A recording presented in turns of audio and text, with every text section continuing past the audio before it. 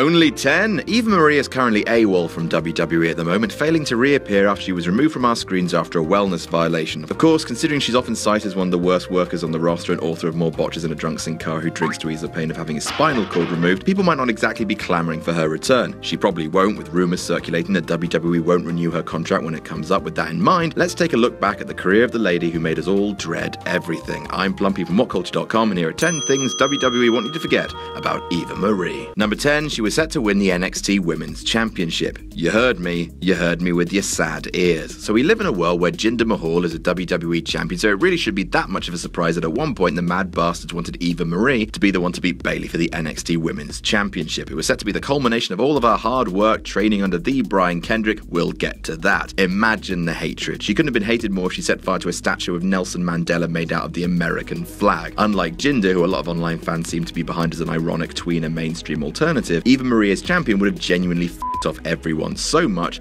it almost would have been worth doing.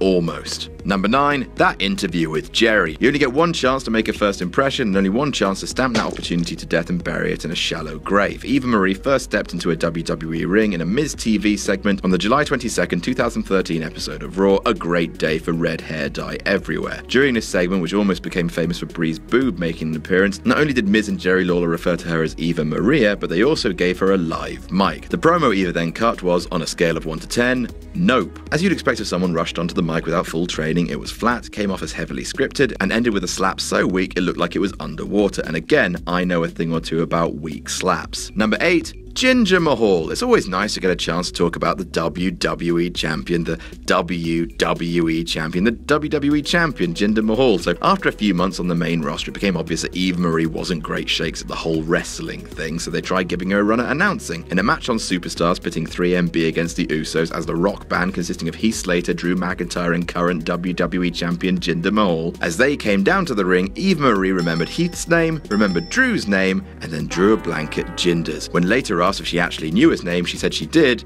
It was Jinder Mahal. So close. It's unclear whether the whole thing was a work for Total Divas or whether she's just a bit shit. Number 7, the Raw before WrestleMania 32. WrestleMania 32, the things you do to me. I think we all agree that WrestleMania 32 was excellent and that nothing bad happened, that everyone was really happy with WrestleMania 32. On the pre-show, which was a great pre-show void of problems, Team Bad and Blonde faced off against Team Divas in a match that would serve as Brie Bella's last in the company. On the go-home Raw before Mania, the company's last chance to make the yearly spectacular as tantalizing as possible, all the Divas in that match took to the ring on the last night they'd officially be known by that term. After a match between Paige and Emma descended into a brawl, out came Eva Marie to make the save. You know that time Stone Cold Steve Austin became the old Stone Cold and ran in to beat up the Alliance before the Invasion pay-per-view? It was basically the porn parody of that, only with the intensity replaced with boobs and the expected huge fan reaction replaced with apathy at best and scorn at worst. On the WrestleMania Go Home Raw. Number 6, that finisher. This is starting to feel mean, but seriously, all them botches though. Considering the wealth of female talent around the globe which WWE are acknowledging with the Mae Young Classic tournament, the fact that Eva was wrestling on a public stage is pretty irksome, especially with that finisher. Eva mostly used sliced bread number 2, her trainer Brian Kendrick's finisher, but they tried her out with a different one as well, and it was a piece of shit. In a match with Liv Morgan, then known as Marley, which was full of botches to the point of the crowd chanting, "Please don't hurt her," and after one move, "What was that?" Eva hit Marley with something that was supposed to be a cross between a Shining Wizard and a reverse STO, which just looked like Eva slowly giving herself a back bump while nestling Marley's head into her boobs. I know we can't animate it, but gosh, bad that. Number 5, forgetting to kick out.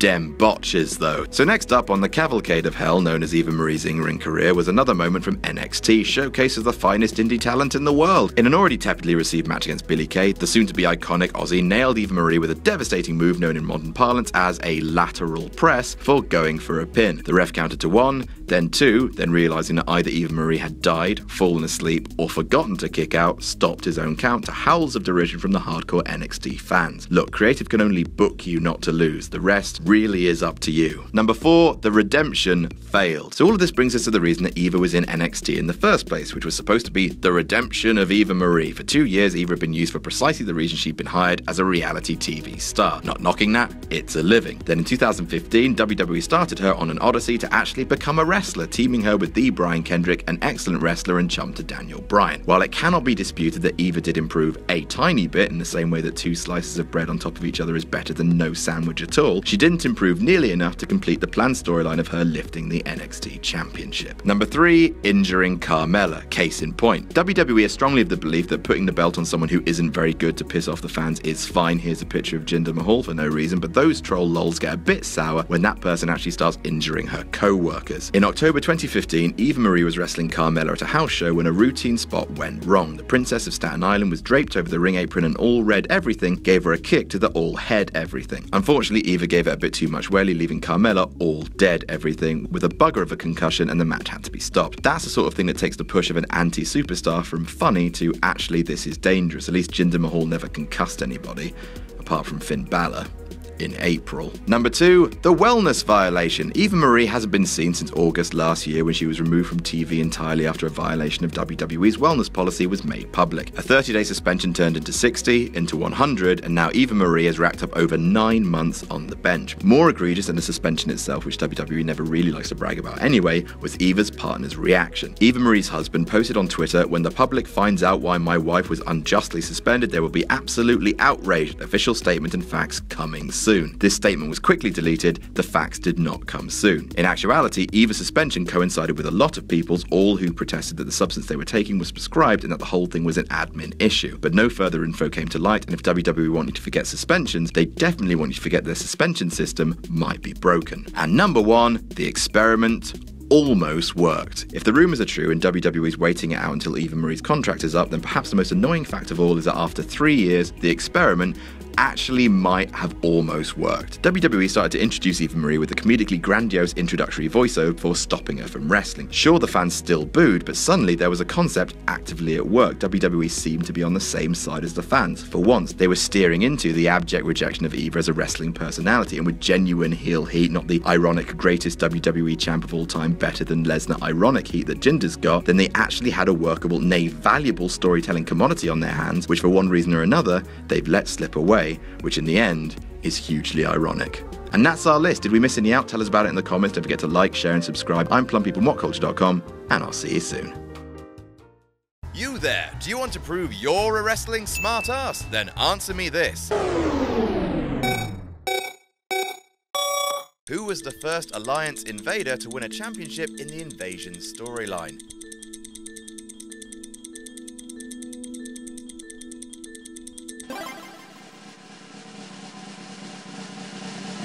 Mike Awesome, it was the Hardcore Championship. Did you get it? I don't care. To test yourself and whatever friends you might have, buy the new What Culture Wrestling trivia game available at shop.whatculture.com.